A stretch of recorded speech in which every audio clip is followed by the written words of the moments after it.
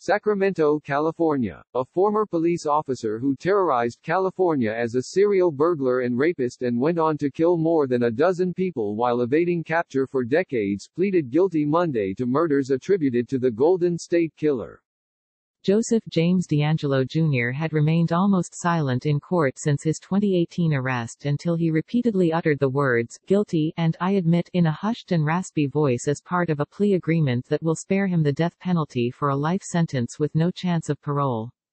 DeAngelo, 74, did not cooperate with authorities, but muttered a confession of sorts after his arrest that cryptically referred to an inner personality named Jerry, that he said forced him to commit the wave of crimes that appeared to end abruptly in 1986. "I did all that," DeAngelo said to himself while alone in a police interrogation room after his arrest in April 2018, Sacramento County Prosecutor Thien Ho said. "I didn't have the strength to push him out," DeAngelo said. "He made me. He went with me. It was like in my head. I mean, he's a part of me. I didn't want to do those things. I pushed Jerry out and had a happy life. I did all those things. I destroyed all their lives. So now I've got to pay the price." The day of reckoning had come for DeAngelo, Ho said. "The scope of Joseph DeAngelo's crimes is simply staggering," Ho said. "Each time he escaped, slipping away silently into the night. There's no escaping now." DeAngelo, seated in a wheelchair on a makeshift stage in a university ballroom that could accommodate more than 150 observers at a safe distance during the coronavirus pandemic, pleaded guilty to 13 counts of murder and dozens of rapes that were too old to prosecute.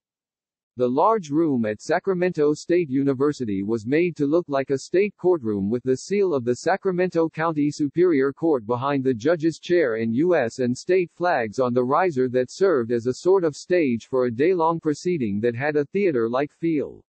Large screens flanked the stage so spectators could follow the live-streamed hearing. Temperatures were taken of everyone in the room and even the judge wore a mask when he wasn't speaking.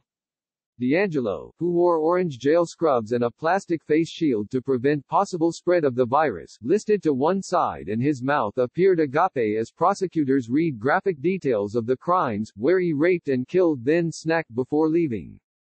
Family members wept as the proceeding went on most of the day. A pile of used tissues sat on the floor next to Jennifer Carroll, whose father, attorney Lyman Smith, was slain in 1980 with his wife, Charlene Smith, who was raped before being killed. "This is much harder than I thought it was going to be. And I thought it was going to be hard," Carroll said. "I feel a lot of anger, which I don't think I've felt so powerfully before." DeAngelo, a Vietnam veteran and a grandfather, had never been on investigators' radar until about a decade after the crimes seemed to end. Investigators connected a series of assaults in Central and Northern California to slayings in Southern California and settled on the umbrella Golden State Killer nickname for the mysterious assailant. Police used DNA from crime scenes to find a distant relative through a popular genealogy website database, then built a family tree that eventually led them to him. They tailed DeAngelo and secretly collected DNA from his car door and a discarded tissue to get an arrest warrant.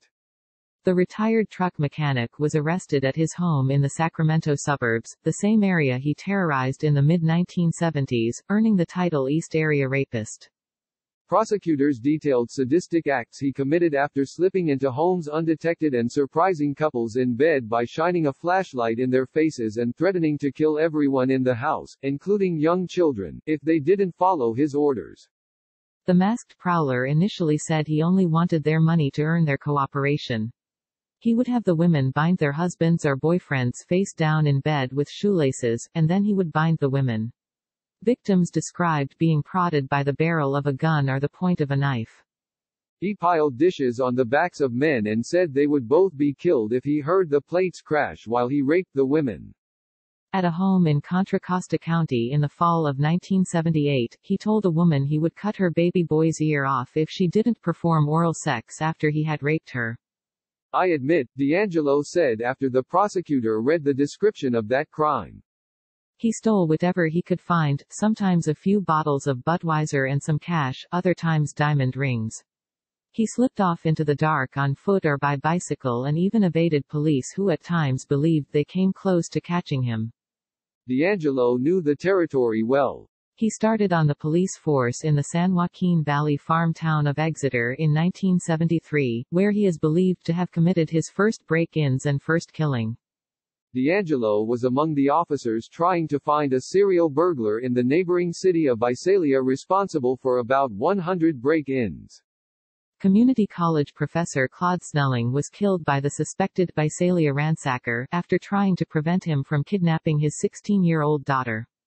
After 3 years on the force, D'Angelo moved back to the Sacramento area, where he worked for the Auburn Police Department in the Sierra foothills until 1979 when he was caught shoplifting dog repellent and a hammer, 2 items that could be of use to a burglar. D'Angelo killed a couple walking their dog in a Sacramento suburb in 1978, but the majority of murders came after he moved to Southern California.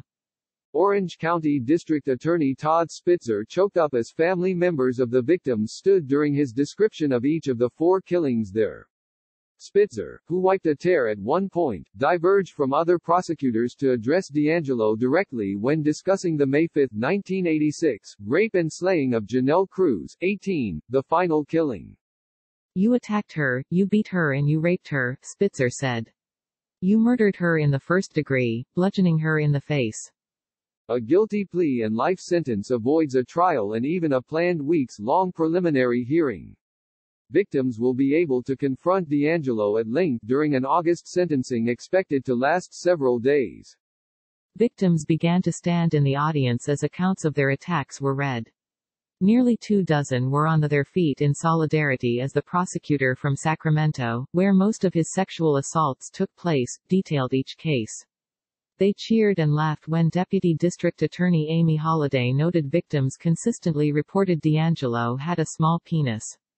One man, Victor Hayes, who was held at gunpoint while his girlfriend was raped in 1977, shouted out that he wanted his name read aloud. "I've been waiting for 43 years. I'm not ashamed of what happened. I've never been John Doe in my life," Hayes said. "I want accountability and accountability starts with my name."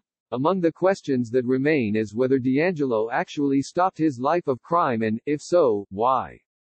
Ho cast doubt on D'Angelo's statement in the interrogation room, saying he had feigned feeble incoherence to detectives despite appearing sharp while under surveillance. Ho said D'Angelo had acted crazy when he was arrested for shoplifting 3 decades earlier. James Allen Fox, a criminologist at Northeastern University, said most serial killers do not have dual personalities or inner voices, though movies often portray them that way. He said serial killers who get away with attacks for years are usually cunning and organized. Someone who suffers from a serious mental illness isn't capable of that. Serial killers who blame an alter ego for their crimes are usually faking it, he said. It's self-serving for someone to suggest that they did all of these things because of this voice. Don't blame me, blame the voice, Fox said. Melly reported from Los Angeles. Associated Press journalist Stephanie Dazio contributed from Los Angeles.